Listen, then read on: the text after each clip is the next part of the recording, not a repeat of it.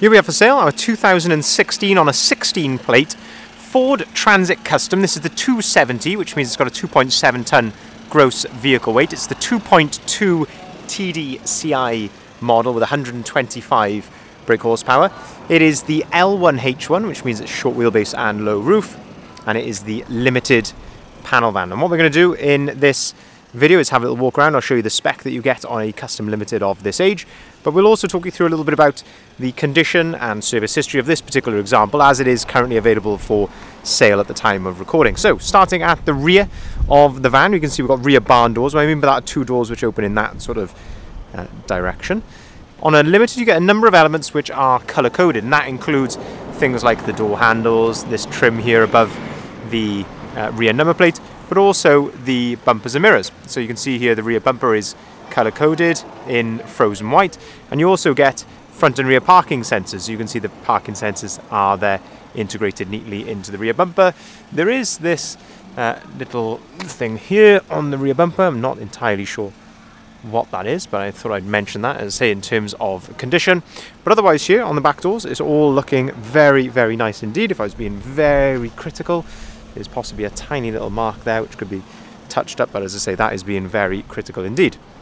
If I open up the rear doors, we can have a look at the condition in the back here. These yellow arms, if you pull on these yellow arms, they clip into position there up against the door, and then that allows you then to open up the rear doors to their 180-degree position like so. You can do exactly the same with both doors, or alternatively they will just lock into place there like that at 90 degrees, but this gives you maximum accessibility if you were loading in here with a forklift possibly.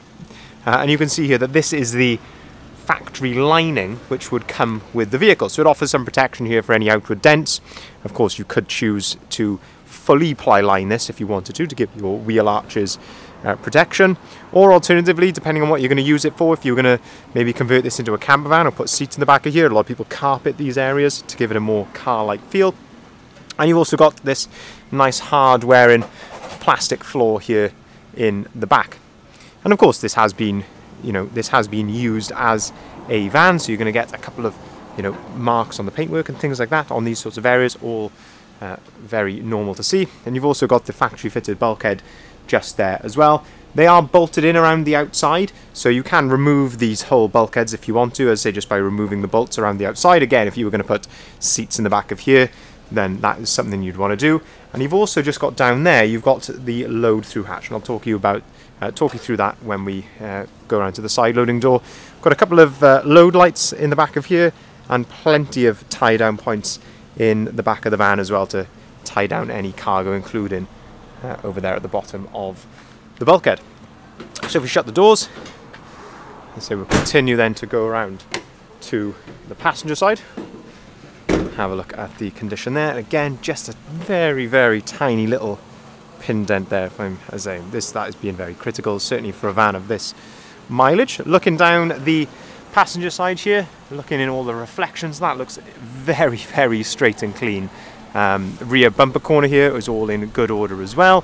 You get 16-inch alloy wheels as standard on a limited. There are a couple of little scuff marks just there on the edge of the wheel. And again, looking at the paintwork down the side here, that is looking very, very nice indeed. Very straight and clean. The other thing you get on a limited, you get these mouldings here, color coded. As I mentioned, the door handles all color coded as well. Really adds to the overall look of the vehicle. Opening the side loading door, this gives you a chance then to look at the bulkhead, and as I mentioned, you've got that load through hatch there. That clips onto the bulkhead via a magnet, and then that allows you then to load through underneath the passenger seats. As I say, of course, you are going to expect a few marks and things like that on the bulkhead. You can spray these if you so wanted to. It's not the end of the world, but as I say, this has been used as a works van. It's not been used to go down to the shops on a Sunday, which of course vans are not meant to do.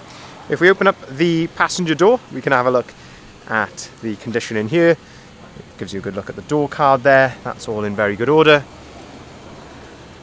The floor is all in good order as well. The seats, no cigarette burns, rips, tears, anything like that. That's all very, very nice. One other thing I wanted to show you as well on this van is the service history, because we have got a fantastic service history with this particular van.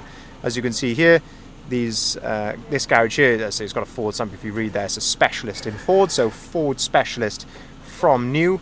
And as I say, that's 2017, 2018, late 2018, 62,000 miles, and then late 2019 at 82,000 miles. So a lovely service history there, all with that same garage. As you can see here, you can turn off the passenger airbag if you so want to, and I'll talk you through a little bit about the spec that you get in the cab when we go around to the driver's side. You can lift up these seats here in the middle. So if I pull on the front of the seat there and flip that forward, you can see that you can then gain access then under the seat, especially if you're going to be loading through there from the back. You can do exactly the same with the middle seat as well. Continuing to go around to the front of the van, as I mentioned earlier, you get colour-coded mirrors, and you also get a colour-coded front bumper, front fog lights, and as I also mentioned earlier, you get front parking sensors as well.